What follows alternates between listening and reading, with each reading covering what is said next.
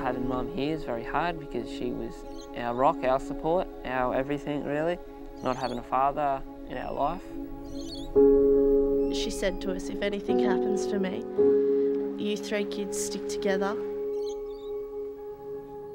You think everything's fine in your life, then a bomb explodes in front of you and everything changes forever.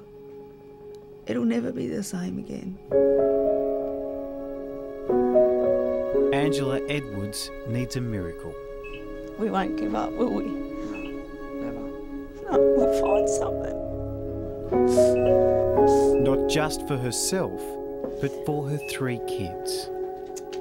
Love you. I love you too. It's just killing her slowly and slowly from the inside. She can't see it, you can't hear it, you can't feel it, it's just doing it. She used to always say, as long as you have your health, nothing else matters, and now that's sort of been taken away. Do you believe miracles happen? With someone like Mum, it's bound to happen with someone special like her. So it's just a waiting game, really, and just, you know, hope for some luck to come our way.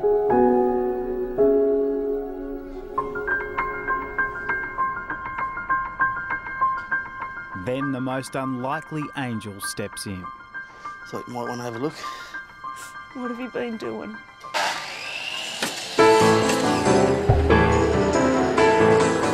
A complete stranger offering the gift of hope.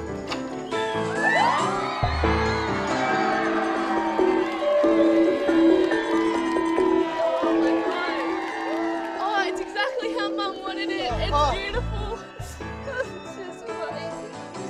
Dreams do happen. Thank you. 2 weeks ago, you didn't even know these people. They were strangers. Why did you do it? They needed somebody to put up their hand and help them. So a group of friends and I decided to do just that. It feels pretty good. Everybody feels pretty good. Real good. What you're about to see would have happened regardless, TV cameras rolling or not. Nothing has been orchestrated or set up. We were just lucky enough to witness something unforgettable.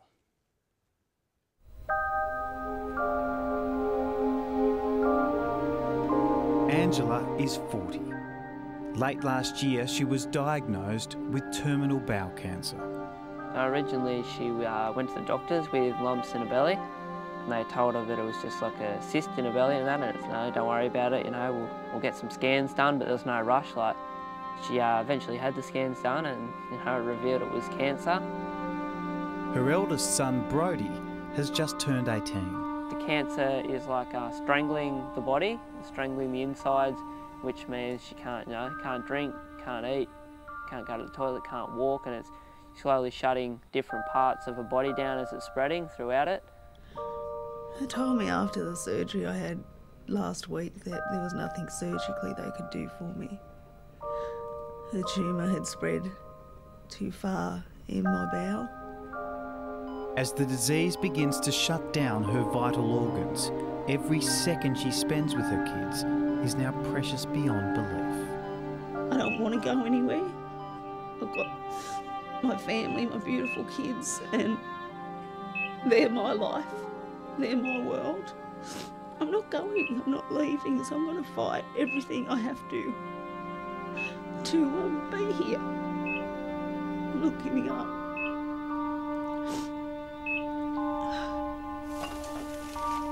Since Angela was diagnosed 5 months ago, the kids have been left to take care of themselves. Right, so who's washing, who's wiping tonight?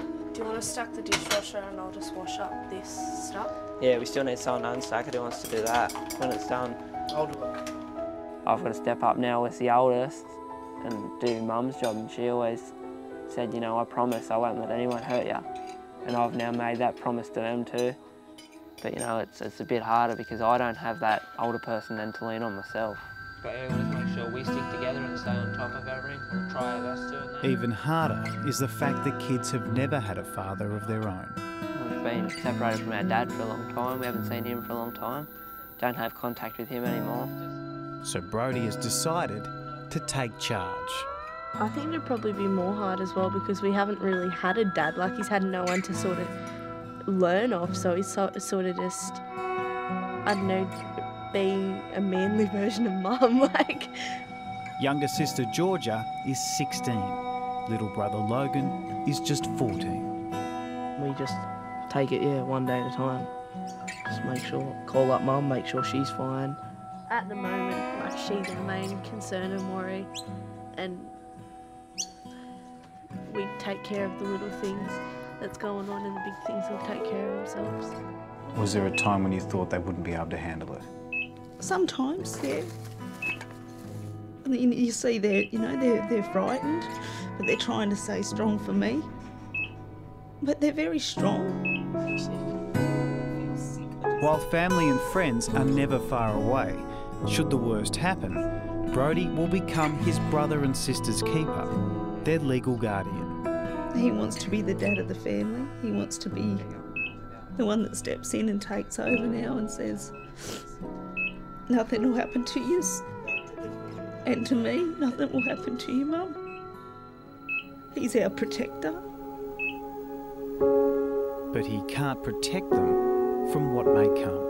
What if, Mum does go, unless she does pass on? Like, how are we going to deal with life now? We've got bills to pay and the mortgage and, everyday expenses, lighting, power, electricity, so that's probably the scary bit.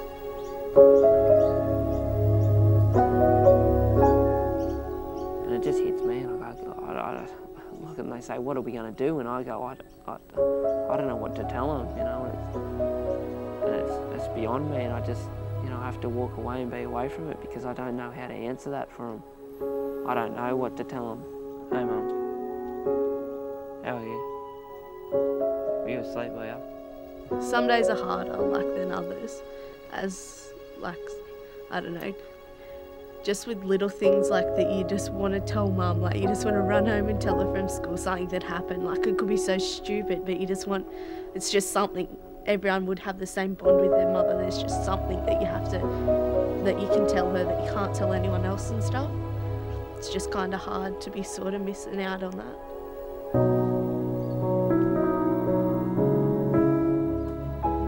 I can't afford on an apprentice wage to keep this house, and and I don't want to leave this house. We've had so many good memories here.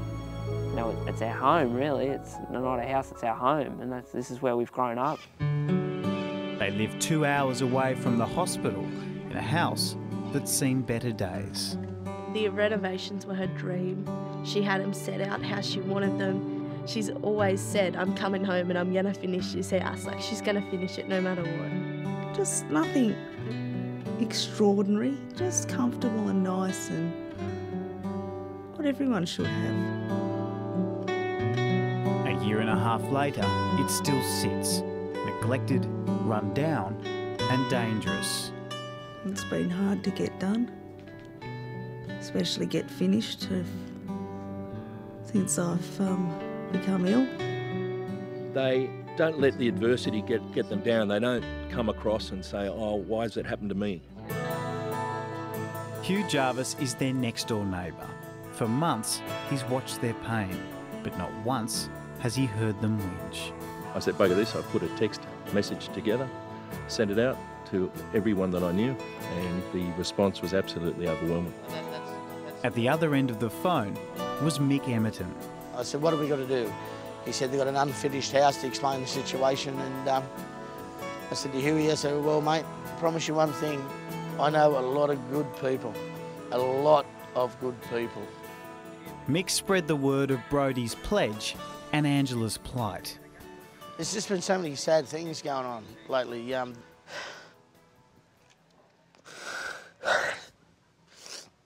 There's just been too much sadness around. We needed something. Needed some good. Oh, this is bullshit.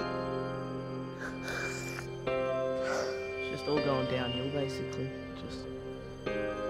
Surely there has to be some good luck coming. But what happens next has little to do with luck. While the kids are in Sydney visiting Mum, Mick and his mates, all 200 of them, and then some, found their way into the family home.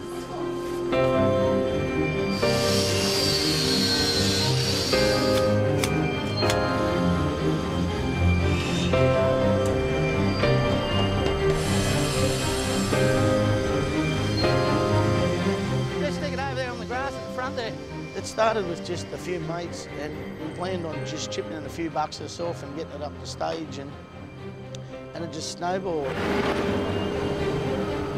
It'll be more than 95% of the people that are here and who have come yesterday. They don't even know the family, they don't know the children, they don't know the mother. They just know they've got to look after their own community, and everybody can do this. Brush, somebody, give me a brush. We've got a hand here. What do I use, boys? Mick provides most of Newcastle with its poultry. To the locals, he's known as Chicken Mick, and today, he's ruling the roost. Can you do that bit of downpipe? It's annoying the crap out of me. Their mission is to renovate and refurbish the entire house, inside and out. Best grass in town. But there's a catch. One weekend is all they have. I caught him standing around. He's yours, give him something to do. There's no standing around.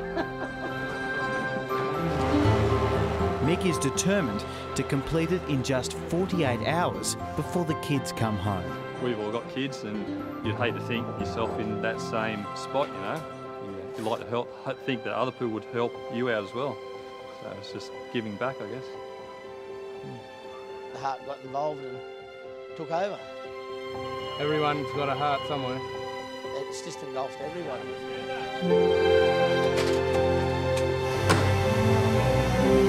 You know, you help your mate, don't you? Got it. It's really nice to see how everyone's just got together and had a go. Oh yeah, broken wrist, and yeah, just trying to help out today. These managers, accountants, lawyers, dentists, everyone contributed. I'm actually an ICU nurse, and David, my husband's a solicitor, so we don't usually paint and do practical things. Yeah, we're a bit worried. We push for time. We want to get this house finished.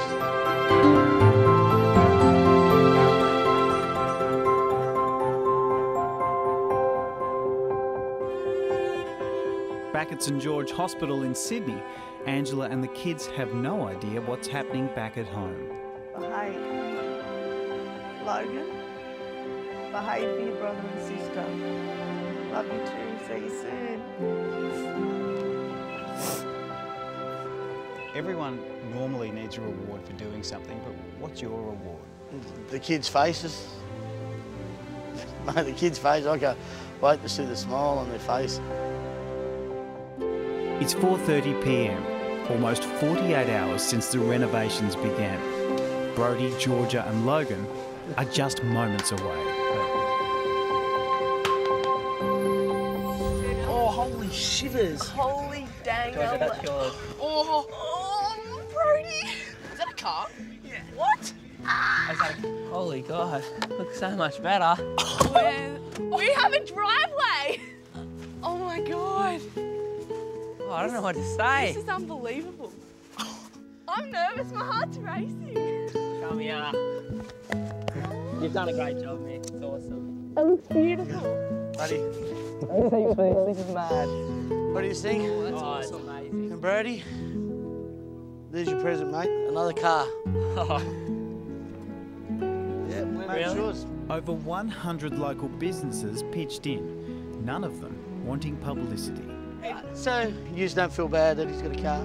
I've got you a lawnmower. Oh, thank you. And you're got a whippersnipper. Yeah. Because she's got to look after this lawn. Just a little bit.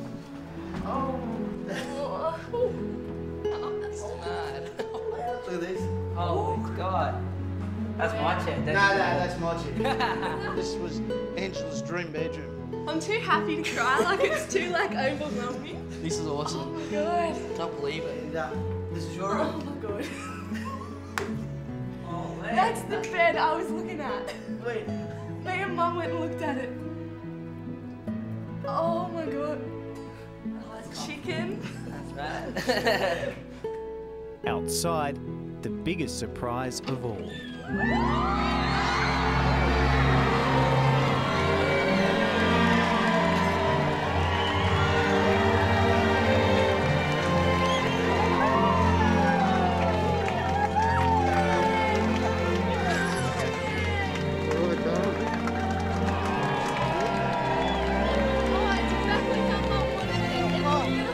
This renovation was never about the home.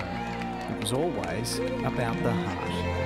We have to say thank you to everyone. This is so amazing. Like, this is even better than like the real one on TV. Like, The real one. The real one. This is the real one.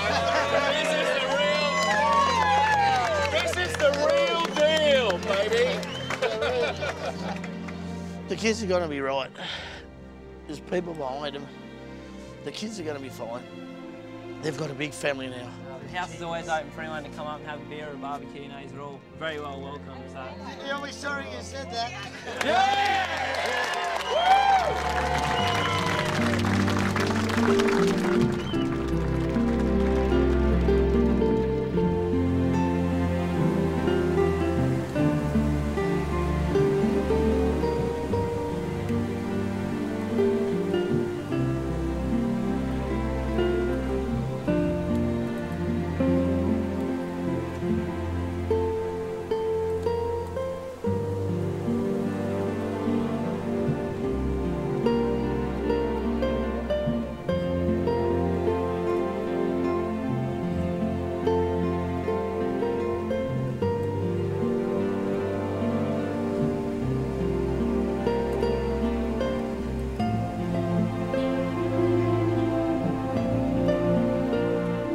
The house is complete, but there's one dream left. I hope to maybe meet Angie one day and just let her know that her kids are going to be fine. A stranger, a gift, a mother in need. There you go. Hello. How you doing, Dom? Good. I feel like I'm visiting a rock star. My heart's beating. Feel a bit like a rock star. I bet you do. All this Well, attention. Yeah, no, it's worth it. We've been pretty busy up your place. I've heard that. I don't really know what's happened, but I've heard you're looking after everyone up there. Oh, yeah, it's great. There's a lot of us up there looking after things. But thought you might want to have a look. What have you been doing? A bit of paint here and there. Would you like to see it? I'd love to.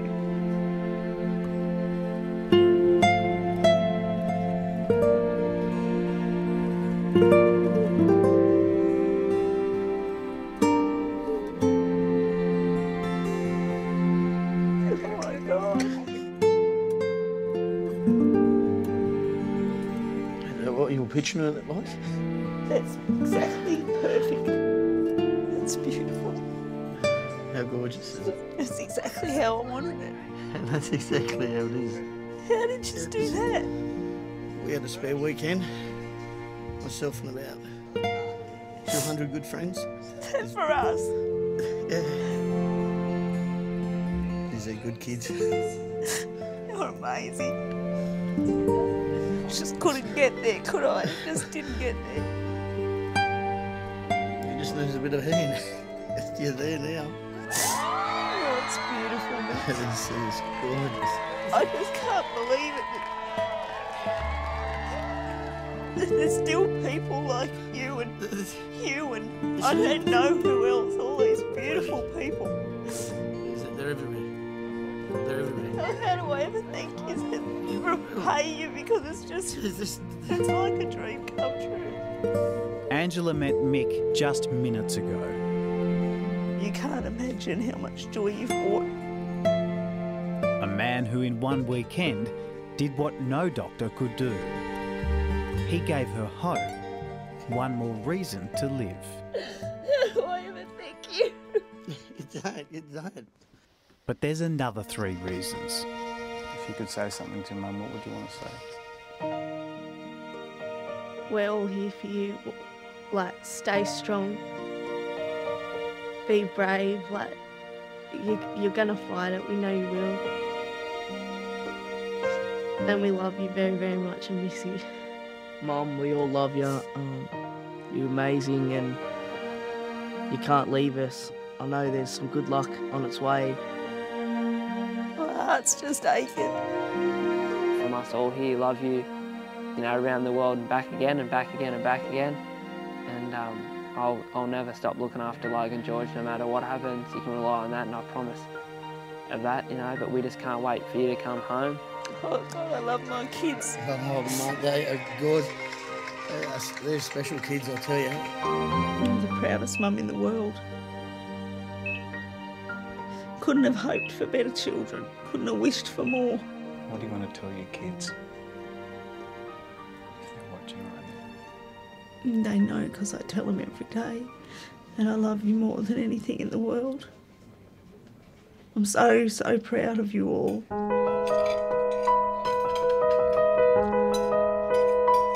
There's so much to live for. My life's not over.